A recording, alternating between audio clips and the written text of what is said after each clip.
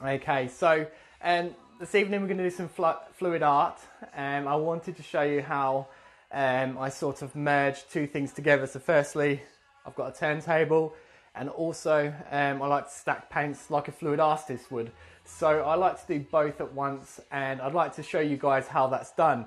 And before I do that, I wanted to talk about this picture, because it came to light today in the last few days. It's quite a controversial picture based on the way that I did it. Now, this started as a black canvas, and I originally wrote on it, "Rest in peace, George Floyd." I then began to do some fluid art on it, which is this centerpiece, and then I added the embellishments. And what I'm trying to get across is, I said on this painting that all lives matter, and someone said to me, no, it should be Black Lives Matter. Now, I've named this painting All Lives Matter. It wasn't the fact that George Floyd was black that upset me, and the reason why I've done this. The reason why I did this was the way it happened. The way he was killed was unjustly. Whether it be a white man or a black man, it was unjustly. So this is All Lives Matter painting, okay? It's not Black Lives Matter for me. I think everyone's important and we're all human. So that's my painting. I just wanted to talk about it and let you guys know that every life matters, and this is my All Lives Matter painting.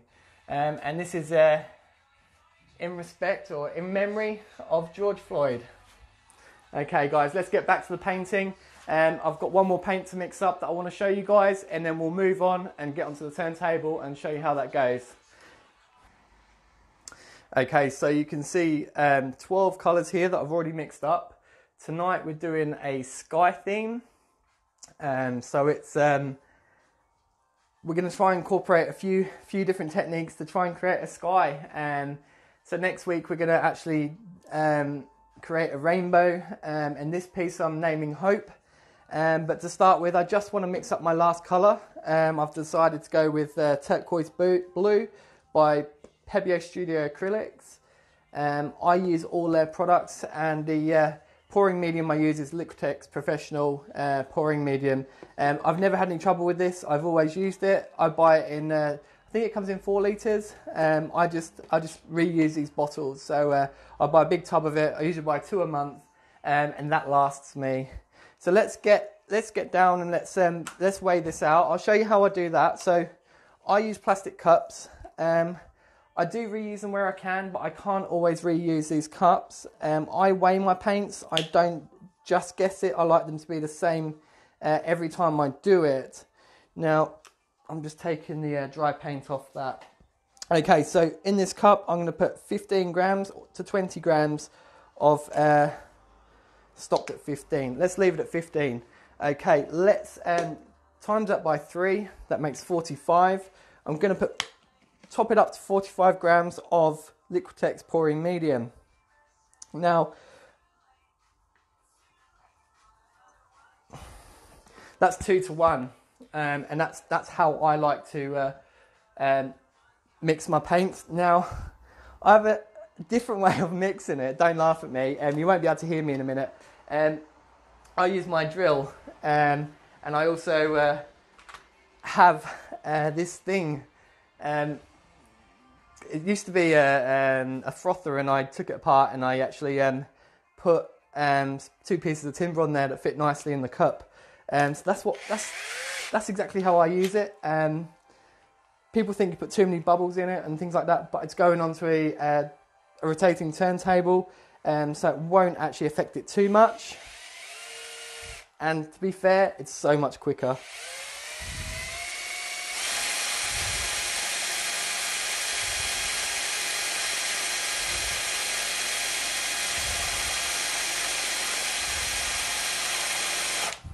Okay, so that's mixed up now. I'd like to add some water to that, which I normally do. And I add the water until it's runny honey. Now, I use a squirty bottle because I can sort of, I can measure it a lot better. I mean, I can put a little bit in or I can put a lot in, but I'm not going to over pour it, which is really important when getting the consistency right in these paints.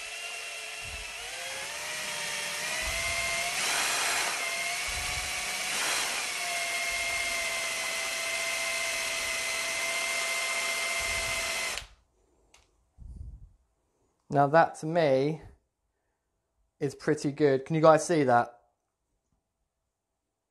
That is like warm honey. And that's the consistency I like to use on my paintings. What I'm going to do now is what I've done with the rest of these colours. I have, let me just get rid of that, taken half the paint, or just under half. I've grabbed some white. I've made lots of white this evening. The white is slightly thinner. Now there's a reason for that. I'd rather have the white fall off than the colours fall off, so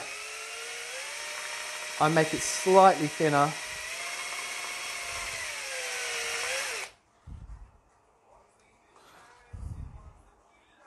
There we go.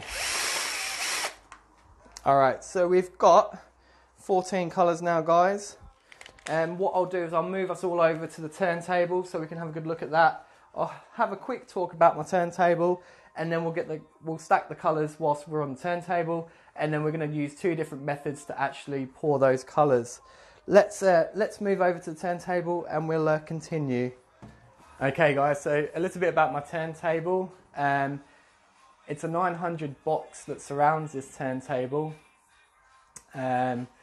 It has a 24 volt motor in it.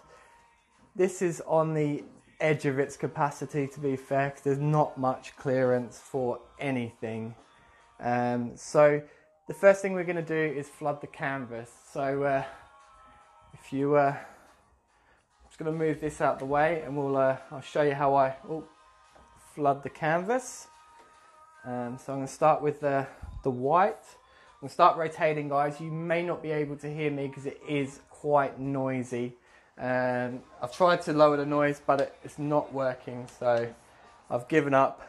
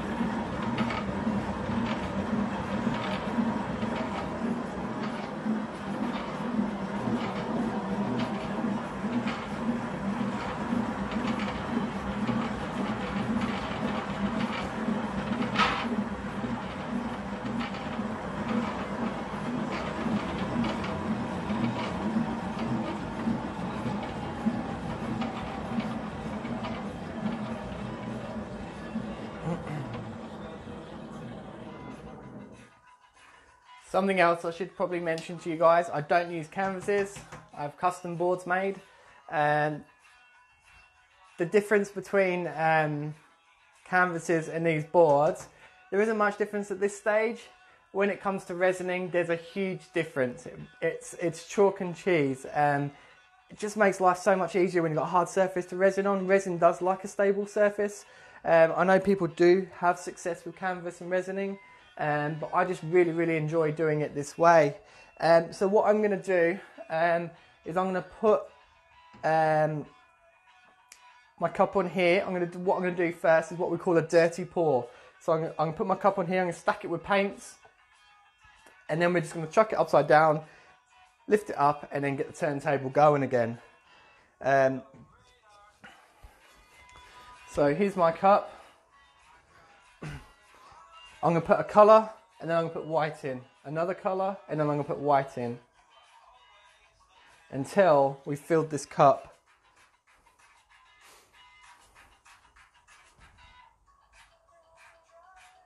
I hope you guys have had a lovely day. The weather here isn't that good. So I know they were having peaceful protests in the local park. I do believe that's quite successful. And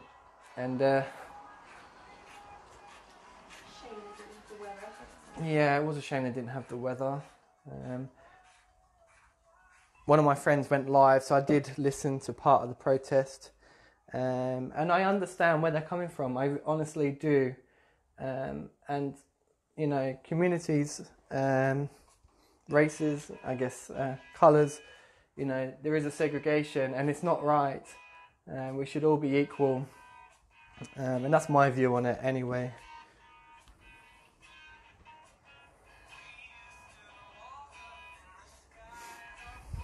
There was a fantastic post the other day. It was actually Kenbrook Kennels that posted it.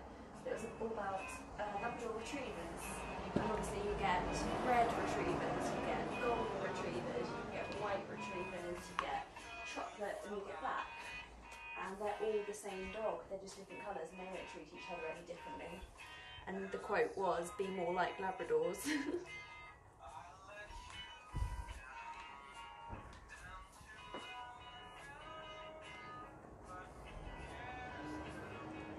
Now skies are pretty bright, so what I'm doing, oh, nearly dropped it guys. What I'm doing is putting quite a bit of white in to make sure that we get that beautiful sky effect. Now we've got white on the canvas, so it will create a lovely effect. As I say, next week we're going to create a rainbow, which will be amazing. I haven't done it before. I have got the confidence to do it, and it's going to be done slightly, it's going to be using funnels but in a slightly different way, and it's going to be really exciting. So I've done quite a few practice runs of it though. I've tried rainbows but not successfully, and this is going to be a new way of doing it. Alright guys, I'm not going to get much more paint in here. Alright, I've got to try and turn this upside down without getting paint everywhere. You're more than welcome to laugh if this goes horribly wrong, because I haven't actually done a pour like this before, so, sorry, what am I talking about? A dirty pour on a canvas like this before, so ready, 1, 2, 3. Alright, we made some mess. That was quite satisfying. And it's all over me. But what I'm going to do is in about 10 seconds, I'm going to pick it up. We'll get the turntable going again. We'll see what we create. I'm not going to overspin the turntable because I do get comments on overspinning things. I do love my my turntable and I love how it spins, and I know that I get a bit carried away sometimes, which is understandable. I'm just putting some more white around the corners where it's going to miss, and it usually misses, so I just want to make sure that we've got those covered, but I also want to leave some for the next bit that I'm going to do, which is just as exciting as this one. So let's lift this cup up. Ready, 1, 2, 3. Alright, let's leave it at that, and get the turntable going again and see what it does. See how it reacts.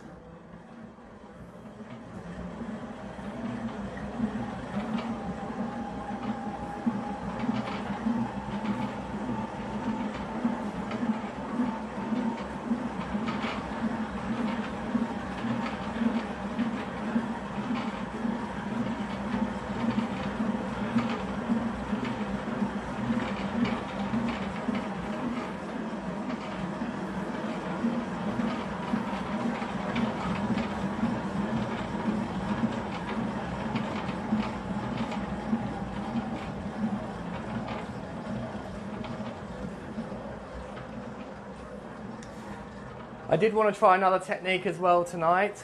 So this could be our base layer, and then we're going to put something closer to the outside. I'm not going to spin it that fast when I do it, so I'll get set up to do the next part. I think that looks absolutely amazing, guys. One of the benefits of having a turntable is the centrifugal force that it creates. So Yeah, I hope you liked that bit. Let's go on and do the next bit. Okay, I'll bring this arm down so it can assist me because I like assistance. This time, let's see if that's tight. Oh, I'm not strong enough. This time, I'm doing something different. Now, what I want to do, and I don't know if this is going to work, I'm going to stack my paints in this bottle. I'm going to start rotating. I'm going to bring this to the outside. I'm going to turn the bottle upside down, and we're just going to let it do its magic. It doesn't matter if it takes 5 minutes, 10 minutes for it to empty that bottle. We're just going to let it go and see what we get. Now, just a reminder, I want to let you know that we are going to put a rainbow. Now, I don't know if you know much about rainbows, but you only ever see part of a rainbow. A rainbow is actually a full circle. So this piece, which I've named Hope, is going to have a full circle. And for me, it's something the world needs hope at the moment. And I believe that, this painting is going to represent what we need to see in the world and the changes and the beauty that people aren't seeing at the moment. So let's keep going. I'm going to stack this bottle now, as I said, and we'll just have a bit of fun. We'll see what happens, and we'll go from there. We add more blue this time, perhaps. So I've just been told that we should add more blue. So I'm wondering whether we should leave the white out and just add blue, or Put a bit of white in, I think, but not as much. We want to put a bit more colour. what I'll do is I'll use greys instead of white between colours, and see if we can get a nice effect, guys. This is all experiment for me, and I haven't tried this technique before. I haven't been practicing all week for it. I've just got in here today and got my ideas together and gone, you know what, I'm going to give that a go. It doesn't matter if it doesn't work. You've tried it. Great thing about paintings, if you don't like it, you just let it dry and go over it again.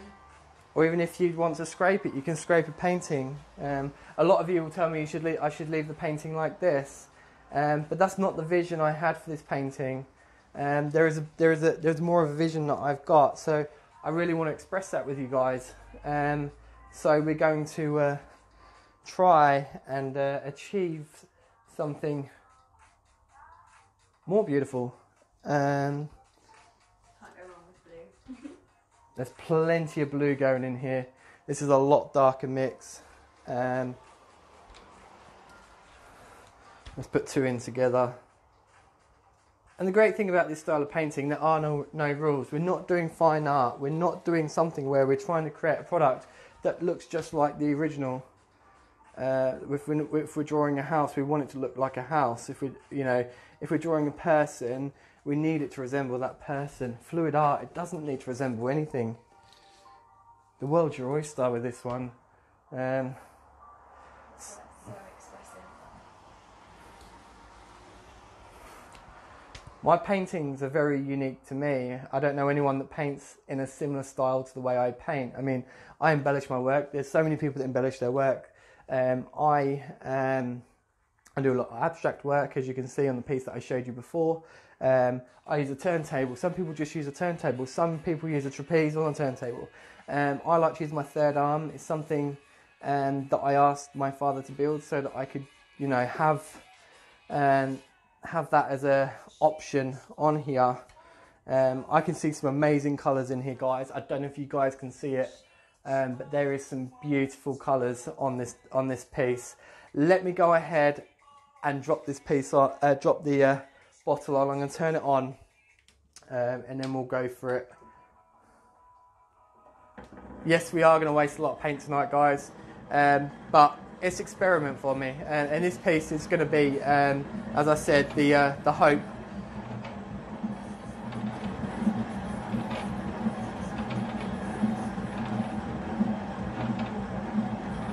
That's so cool.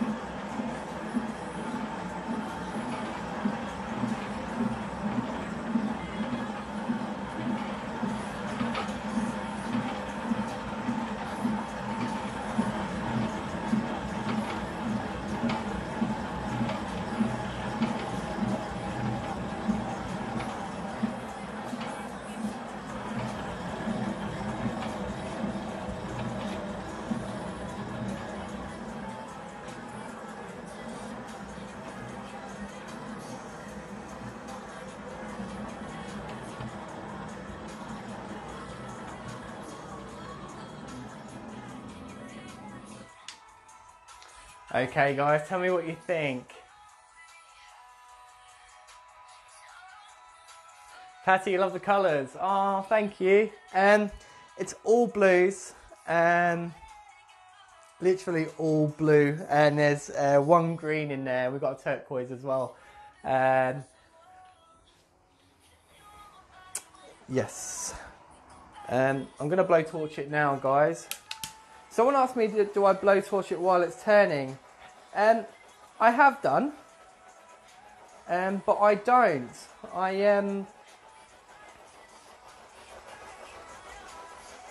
So just give you guys an idea of how, you know, I don't put oils in my paint. I know some food artists put oils in their paints to get cells. As a general rule, I don't like cells. I don't mind the natural formation of cells, but I don't like when it's too proud of the piece, if you know what I'm trying to say. Almost looks like, it reminds me of mandala. Yeah. Kind of patterning. So guys, we've got to put a rainbow on this next week, which is going to be difficult because it looks so good, and I don't want to spoil it. So I don't know. Maybe I should put the rainbow. Where can you guys see? You can see the whole thing. Maybe I should put the rainbow. I only want it to be a thin rainbow.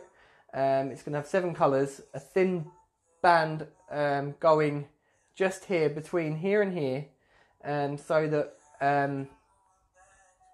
we've got sort of the storm, the sky, and the rainbow and the calm in the middle. What do you think, Patty?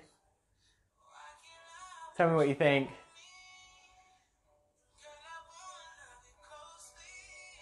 Sean's watching. Oh, excellent.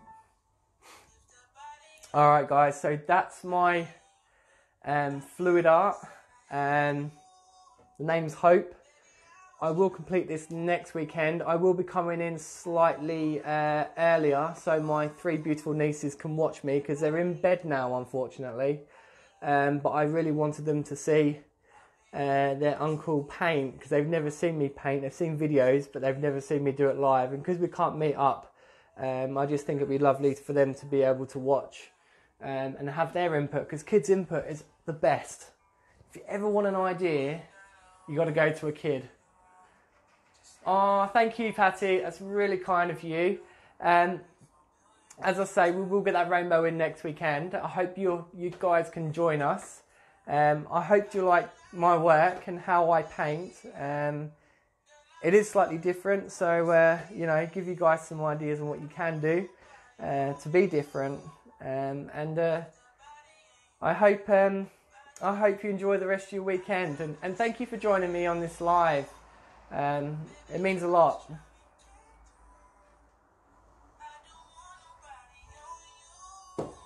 Take care and God bless.